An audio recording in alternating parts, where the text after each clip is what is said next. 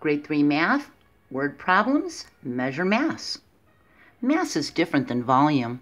It isn't measured the same as volume of fluid ounces. Mass is the amount of matter an object contains. It's how heavy it is. And volume is the amount of space an object takes. So if you have a gallon of milk, its mass would be 8.5 pounds, but its liquid volume would be 128 ounces. It would be 4 quarts. See? That's its liquid volume, how much liquid is inside of it. Mass is how heavy it would be when you go to pick it up, okay? A slice of bread is about 1 ounce. 1 pound equals 16 ounces. So 16 slices of bread would be about a pound, wouldn't it?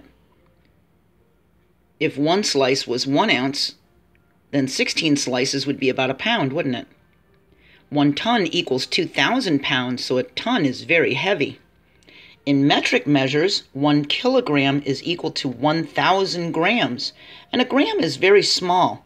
1 ounce, one of these ounces, like that slice of bread, would be about 30 grams, be about 28 to 30 grams. And we can convert measures to solve problems. Just remember to read each problem carefully to answer what it's asking.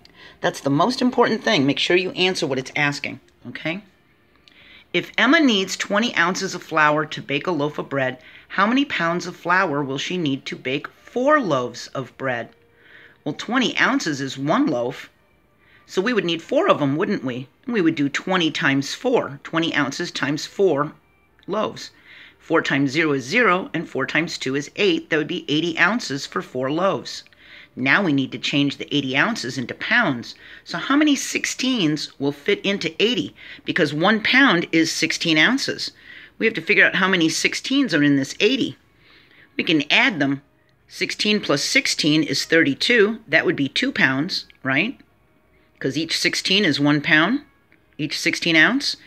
We take the 32 and add another 16 ounces. That's another pound, and we get 48 ounces.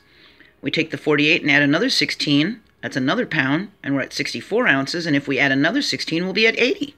So that's 1, 2, 3, 4, 5 16s. That means there's 5 pounds, because each 16 ounce is equal to 1 pound. We have 5 pounds and 80 ounces.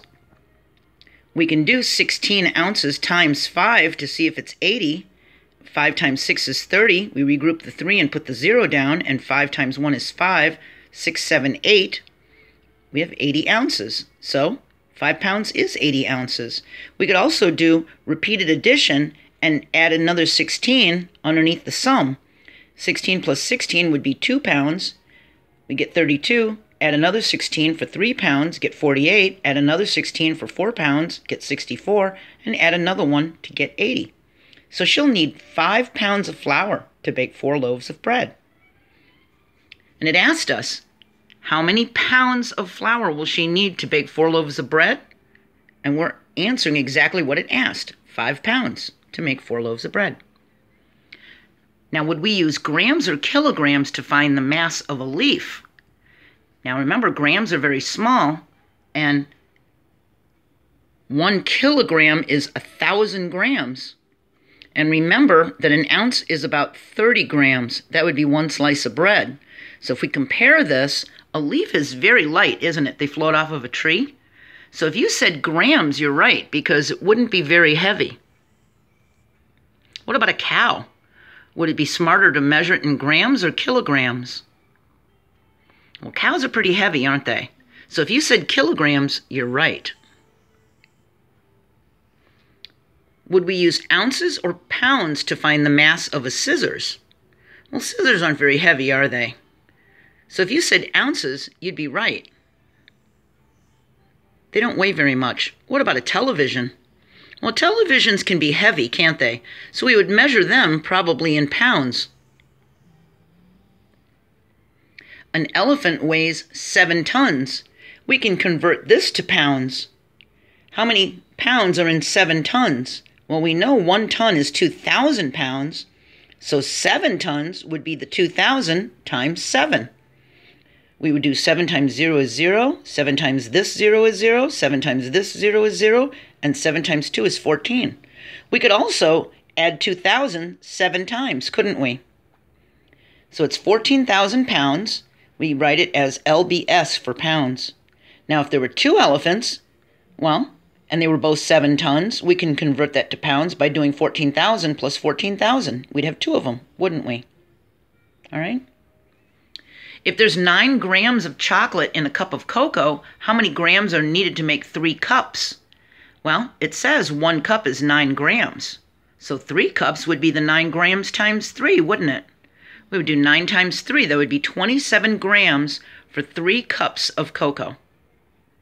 27 grams of chocolate for 3 cups of cocoa. If a baby weighed 7 pounds 6 ounces when it was born, then gained 3 pounds 10 ounces, how much would the baby weigh? So what we do in this case is we stack them vertically on top of each other. 7 pounds 6 ounces and 3 pounds 10 ounces. We put the ounces together and we put the pounds together.